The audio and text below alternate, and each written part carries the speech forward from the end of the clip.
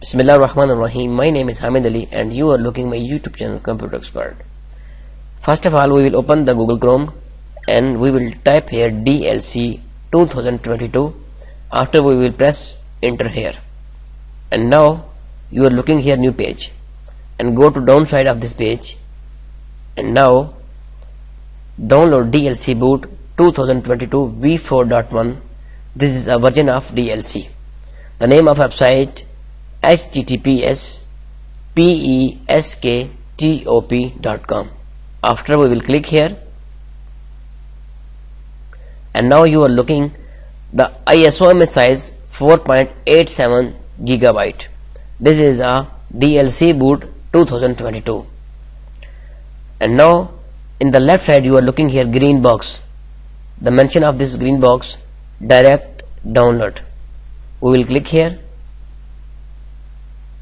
and now he will tell you your download is ready. And also you are looking here the image size 4.8 gigabyte. And now we will start here.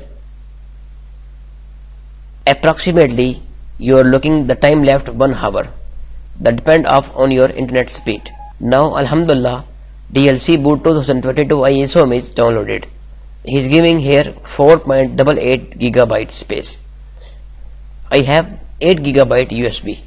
And now this is a DLC Boot 2022.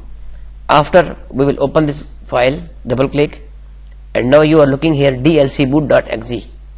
And now we will right click here, the second option, run as administrator. After we will select here. Now you are looking the main page of DLC Boot 2022. You are looking in the top of this page one USB icon. We will click here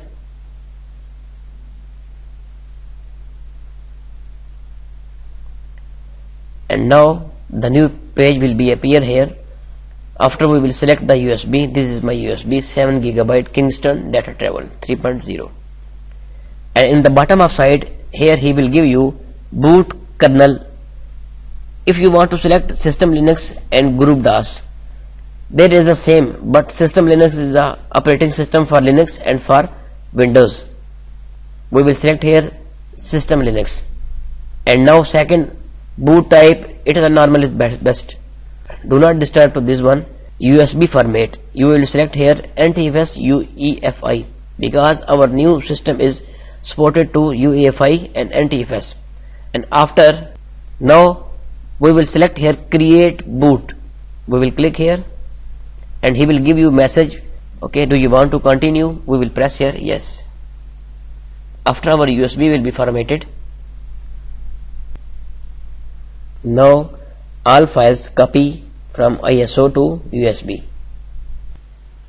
Now 73% files copy, Alhamdulillah, and we need approximately 2 minutes and 45 seconds.